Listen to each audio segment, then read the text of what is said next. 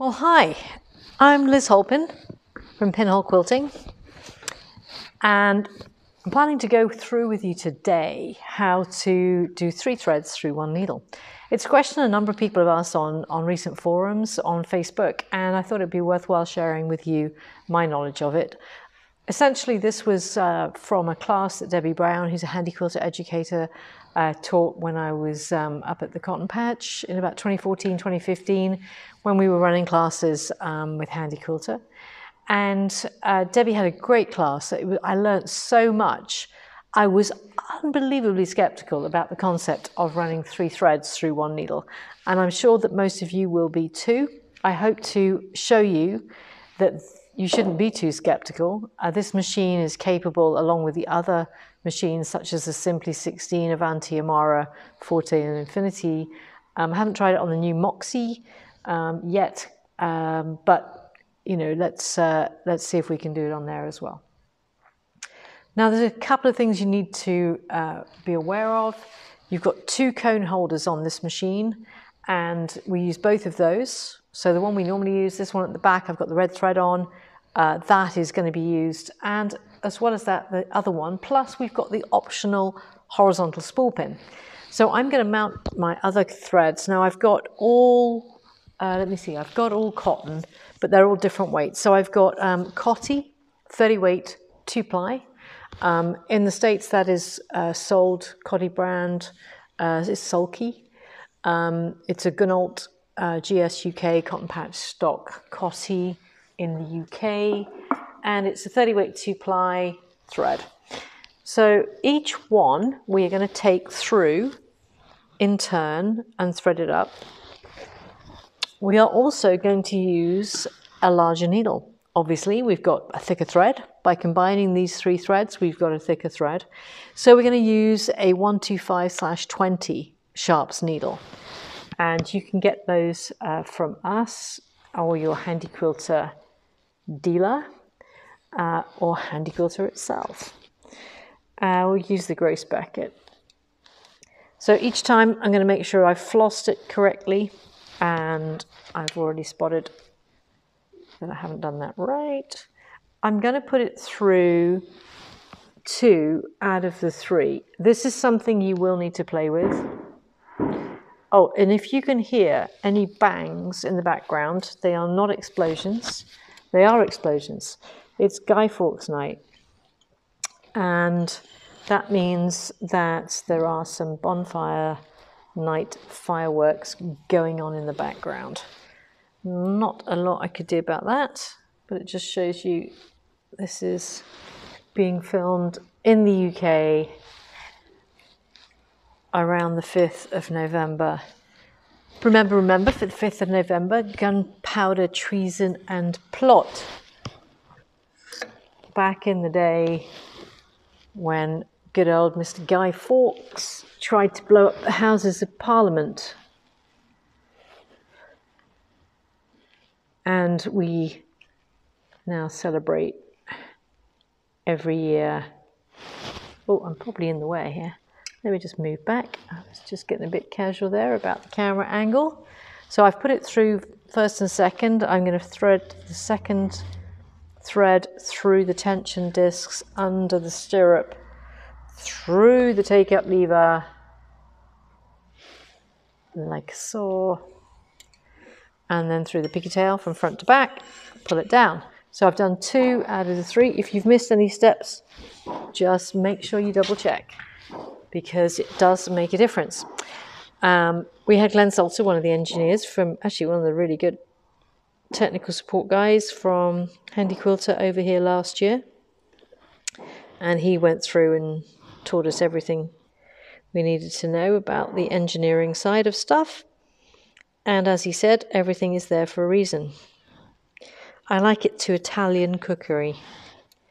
Every ingredient is required. Okay, so this is the last one. I'm just going to feed it through. It's really important.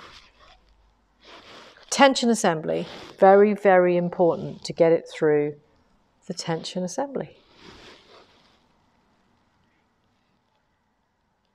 And through the take-up lever, Ta-da, through the pigtail.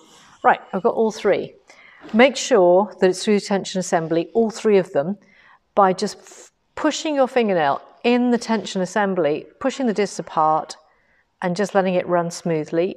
Let them go and you are good to go. Let's do some testing. Always test out your threads. I even go to the extent that the piece I'm going to work on right now is actually going to be a sample for a piece that I'm going to do for real, but I want to experiment with all of the techniques prior to committing to my fabric. And I also find in that process I refine my design. Now, you can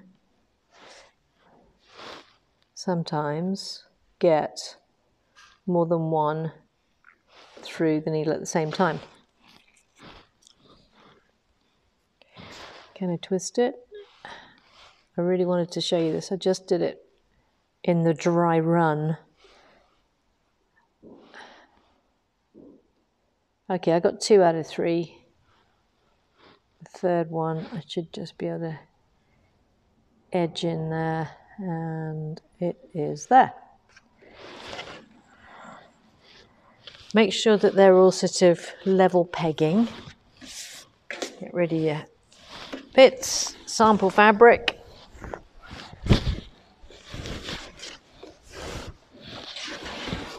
This sample fabric is going to keep me warm in winter.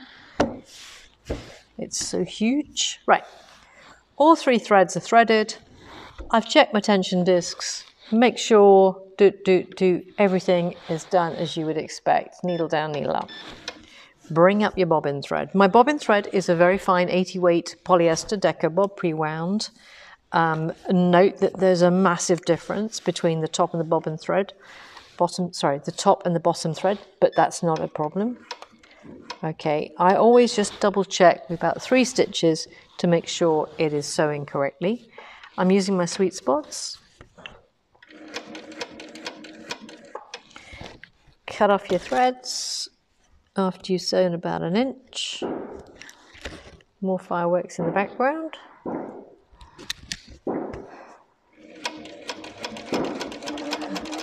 And I am ready to go.